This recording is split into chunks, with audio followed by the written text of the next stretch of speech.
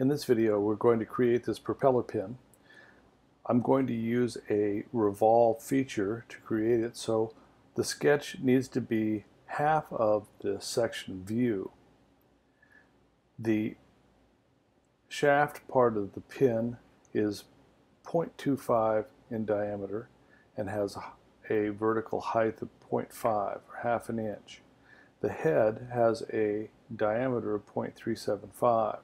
I'll start a new Part Studio in inches.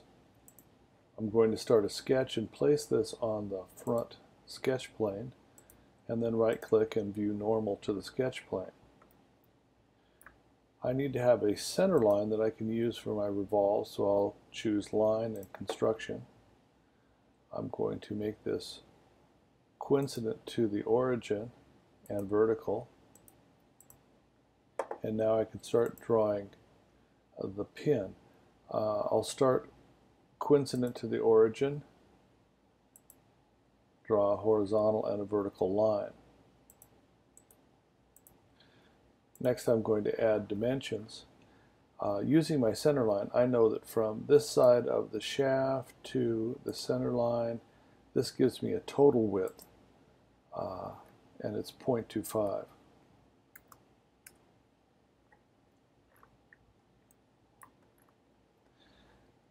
Now the height of the shaft itself is 0.5.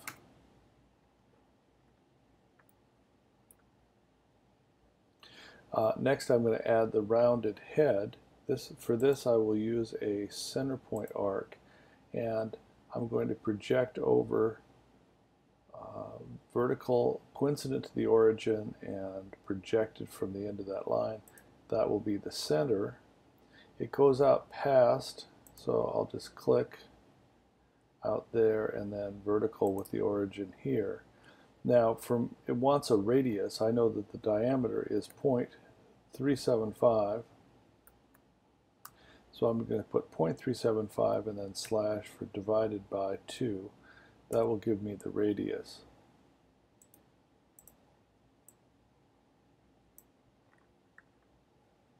So using my line command now, I will connect these endpoints and also connect the endpoint back down to the origin to create this profile. And with that I will accept it. Next I will choose revolve and that profile, and for my revolve axis I'm going to use my center line that we created earlier.